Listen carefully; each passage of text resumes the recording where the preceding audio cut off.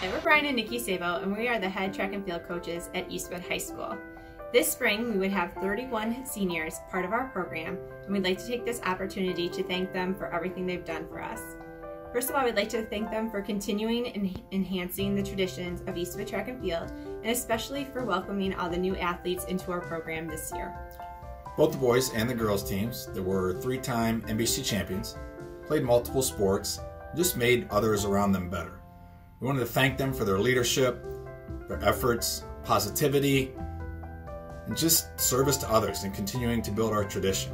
We talk about better people make better Eastwood track and field. We also talk about leaving the jersey in a better place. Well, this group definitely did both of those. We just want to let them know that we love and care about them and we wish them the best.